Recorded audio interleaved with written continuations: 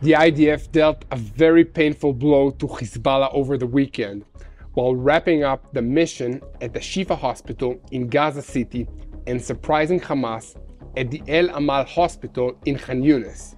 I'm Yair Pinto, and this is your boots on the ground report about what is happening in Israel on the 171st day of the war against Hamas and Hezbollah. The IDF carried out another operation in a hospital in Gaza over the weekend, to the annoyance of journalists working there and much greater annoyance to the Hamas terrorists who were using the hospital as a base to carry out military operations against the IDF. This time, it was the Al-Amal Hospital inside Khan Yunis. The sweeps were the result of intelligence recently acquired by the IDF and the Shin Bet, according to which there are terrorists in the Al-Amal Hospital area who are using civilian infrastructure for terrorist purposes. The Palestinian Red Crescent was also present in the hospital, and Hamas was caught red-handed using their radio network for terrorist communications, so the IDF cut this communications link off. It is important to note that cutting off wireless, cellular, radio, and internet communications in a combat zone is standard procedure and in accordance with international law. But before it got cut off, the Palestinian Red Crescent personnel reported that IDF soldiers had entered the hospital. Until yesterday, the IDF was clearing Hamas and Palestinian Islamic Jihad terrorists out of the Shifa hospital in Gaza City, arresting hundreds of terrorists and eliminating those who resisted arrest. Included in those arrested were dozens of senior operatives who were using the hospital as a base to direct terrorist operations in Judea and Samaria. Others were active in the information networks of the terrorist groups, as well as rocket squads and other fighters. All of those arrested were interrogated by the Shin Bet, and it's likely that the information they provided led to the operation in the Al-Amal Hospital. Another achievement of this sweep was the elimination of the Operations Directorate in Hamas, Ba'ak el-Mabhouh. He was hiding in a building near the hospital and fired at IDF troops who went to look for the source of the fire. When they approached his position on the 4th floor of the building, he threw grenades at them, so they returned fire, then continued to search the building. A short time later, as they were approaching the lower floors of the building, he descended the staircase and attempted to throw more grenades at the troops. They returned fire once more, and this time he was eliminated. This is an example of how the Hamas terrorists inside the hospital gave no thought about the safety of the patients and the civilians who are in the hospital as well. They took care of themselves first, and mainly, like el-Mabhouh, refused to surrender but chose to go down fighting. Hamas exploits civilians and the sick as a human shield. It is very important for us to get this truth out to the world, and you can help us by sharing this video, subscribing to this channel, and following us on social media. Speaking of media, I want to tell you a few things about the media war machine of Hamas, which includes spreading blood labels and slander against the IDF soldiers, such as stories that IDF soldiers are raping Palestinian women in Shifa hospital in the Gaza Strip. This is completely false. The mouthpieces of Hamas and the propaganda invented a new lie according to which Israeli soldiers raped women and murdered them. Of course, they don't provide any proof for this. These reports that Al Jazeera broadcast were based on a single call from an unidentified woman who says she is calling from a hospital and said these things were happening there. Let me be very clear. The Al Jazeera channel and the other mouthpieces of Hamas are unsuccessfully trying to beautify the face of ISIS-Hamas after the massacre, rape, and arson assault they committed against Israel in October.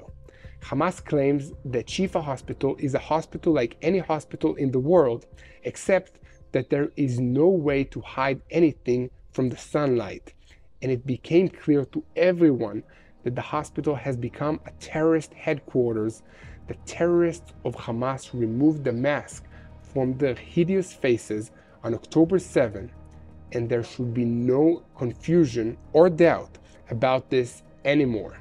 On that note, I will ask you to please continue to support us, but sadly, I must also ask you to be very careful, because recently, fake social media accounts with my name and pictures of me have appeared, asking people for money and other scams. If you want to support us financially, please do it by clicking the donate button on our YouTube channel, or go to our website at www.tbn.org/Israel. Now back to the news. As the IDF continues to be heavily engaged in battles with terrorists in the north of Khan Yunis in the area of El-Karara, fighting on the outskirts of the southern city of Rafah has also continued in recent days.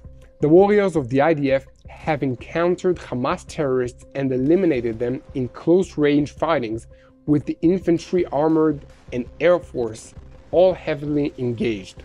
As usual, they also located large quantities of weapons that Hamas has stockpiled, often in residential apartments and other civilian buildings. In one such residential building, the soldiers found cluster bombs, grenades, RPG missiles, and mortar bombs stored in UNRWA bags. This is a good place to remind you that this week, a new episode of my series, My State, will be released on YouTube. It will tell the story of Purim, how the Iranians tried to wipe us out already 2,500 years ago, and what that means for us today. Speaking of Iran's threats to Israel, Israel continues to battle Hezbollah terrorists on the northern border. The Israeli Air Force attacked Hezbollah targets last night for the fourth time in Baalbek, which is deep in Lebanon, at a distance of about 100 kilometers from the Israeli border. The attack came as a response to Hezbollah's attacks using a suicide drone deep inside the Israeli territory. This is seen in Israel as a red line that must not be crossed. The target that was attacked in the depths of Lebanon was a site for the production of weapons and a warehouse full of weapons. After the Israeli missiles struck, there were many secondary explosions and fires burned in the area for many hours. According to security sources, this is a very sensitive target for Hezbollah for several reasons. First, the range of action from the Israeli border is very far, and the Shiite organization regards it as outside the rules of the game with Israel. Secondly, it is a humiliation for Hezbollah, since they are very careful about trying to keep different aspects of the conflict separate. But the attack tonight exposes other Hezbollah weapons production sites in the region to Israeli attacks. This will force them to move these facilities to other places or conduct other attacks on the Israeli home front.